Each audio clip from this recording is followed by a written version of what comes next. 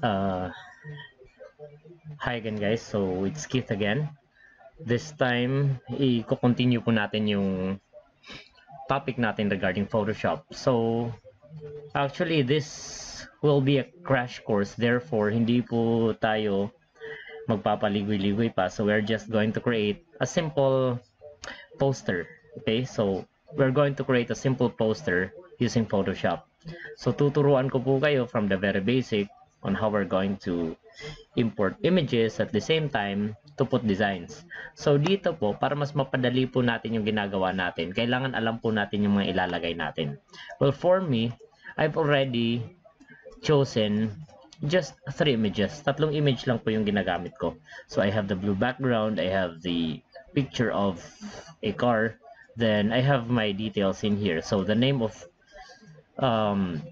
the company from which I'm going to create a poster is Fixie. Para siyang car detailing. So it's like a car fixing at the same time detailing, paano aayusin yung sasakyan, lilinisin yung sasakyan, i-maintain yung sasakyan. So this will be a very big help, especially kung gagawa po tayo ng design for NC3. So visual graphic design, test the visual graphic design. Definitely this will help you guys. So simulan na po natin. First, you need to download an image. So, another tip pala guys, if you want to download an image, ganito po yung technique natin. Kasi minsan, pag nagda-download tayo, gusto natin na transparent na agad yung background, di ba? So, first, you're going to open Chrome. So, I'm just going to type in image.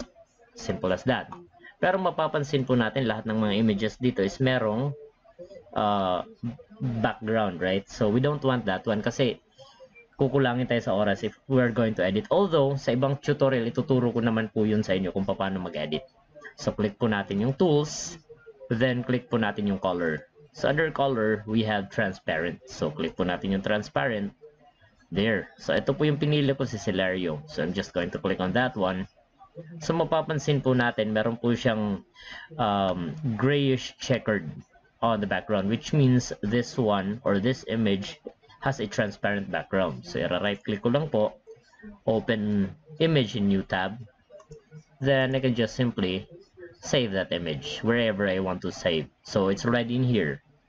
So, I've already also saved a background. So, I got it from here, from images.google.com. Depende po sa inyo kung ano yung gusto ninyo. Depende sa creativity ninyo. Kasi I'm sure, mas magaling pa kayo siguro in terms of doing the design compared to me. So I've used blue abstract background for that. I love blue, so I've chosen this one. Click ko lang po yan, then right click, open image in new tab, then save image. Ganun lang po, okay? Now for the details of my design, ito po yung mga nilagay ko. It's up to you kung ano po yung gusto nyong ilagay, pero I will be giving you the link of this one kung gusto nyong pagpracticean lang. Okay, so I'll be providing it on the description just underneath this video. Okay, so let's start. So I've already opened my Photoshop.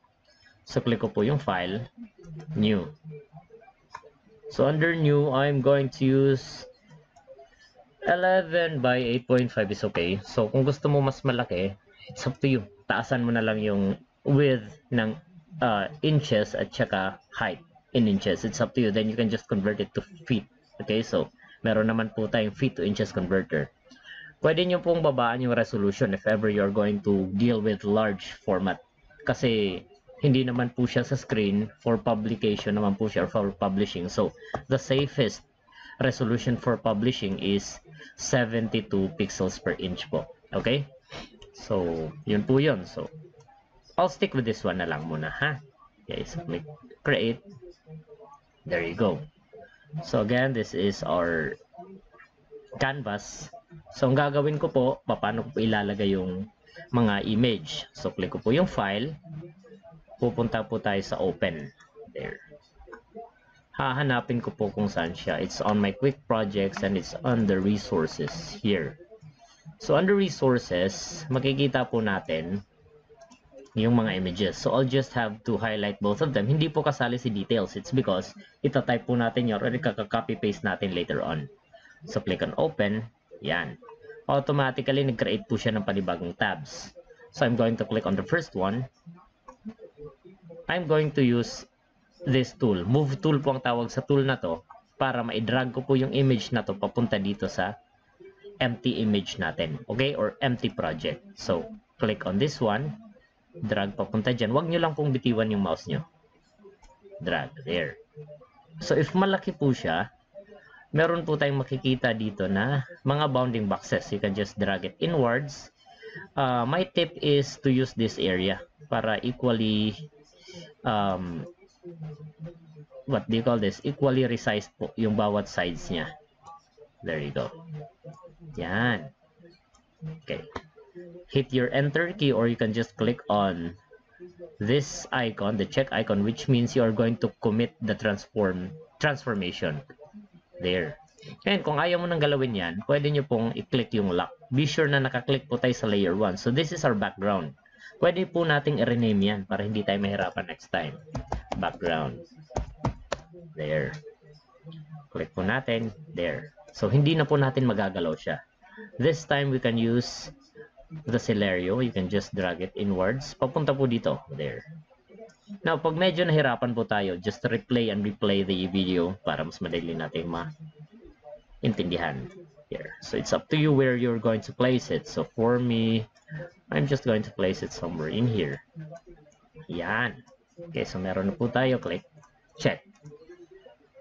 Next is I'm going to place a title for my what do you call this? Poster. So I'm going to use a font.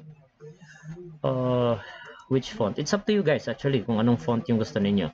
I think I need to use something that is impacting with what do you call this? Heavy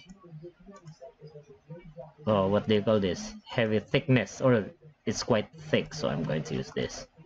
Yan. So I'm going to name this one as Fixie. Fixie Auto Detailing. There.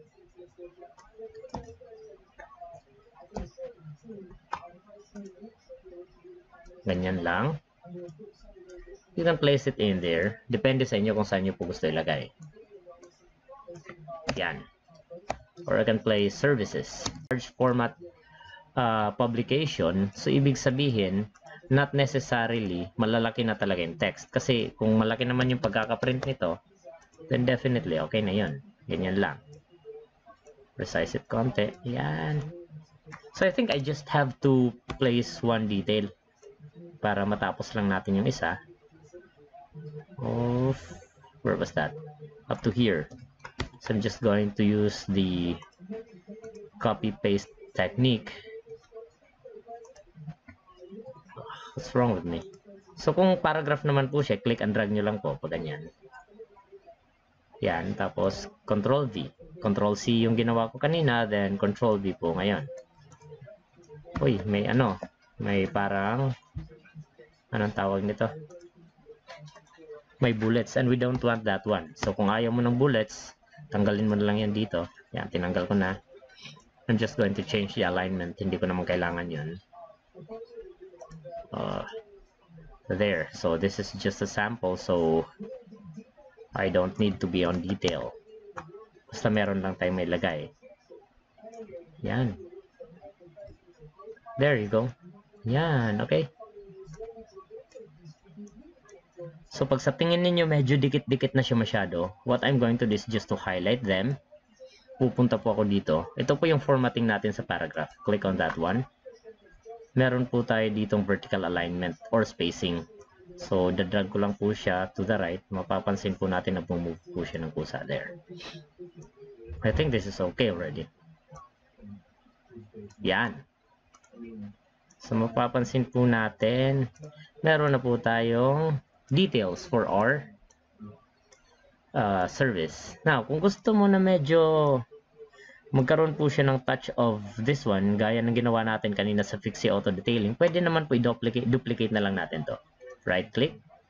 Then meron tayo ditong nakalagay na hanapin lang natin yung duplicate layer. So there. Yan. So, automatically, meron na po siyang duplicate. Pero yung duplicate na to, idadrag lang po natin pababa. Dito natin siya ilalagay sa completely fixed. Lilitan lang natin ng konti, drag inwards, downwards. There you go. There. So, mas readable na po siya. Pero kung gusto nyo pa po i-adjust, pwede nyo naman i-adjust yung opacity niyan. Yan. There you go. If you want this one to be on top, a little bit, drag nyo lang po pataas. Yan. Para magkaroon ng parang effect. Overlapping effect. Yan. Okay? So, after that, pag sa tingin ninyo okay na po yan, you just have to change the size there. Yan. So, after that, pag sa tingin ninyo okay na po, what you're going to do next is, of course, to place the contact information. So, you can just place it here. Contact. So, I'm going to place the number 9, XX, then XXX, XXXX. There you go. If you want to place the email information, pwede rin naman po. You can place the email information in there. Then, if you want to save this one, so, syempre, let's say for example, wala na kayong babaguhin, wala na kayong i-edit. Ang gagawin nyo na lang, click on File, Save As po. But be sure that you have the PSD file or the Photoshop file para kung meron kayong gustong baguhin, nandyan pa rin po siya. I'm going to name this one as PS2 or Photoshop 2, let's say like that. Then save it as JPEG. If you want to print it, save as. Then I'm going to use JPEG, this one. Okay? I'm going to use, let's say, anong tawag dito? Poster. That's it. Then click save. Okay. Now let's try to check if it's already in there. Open po natin. There. So we have already created our very first poster in Photoshop. Okay, so medyo trashy po siya, hindi siya ganun kaganda, but then again, it is just a concept at saka quick tutorial naman po siya. Okay, so that's it for now guys, and subscribe for more. Bye. Everything wears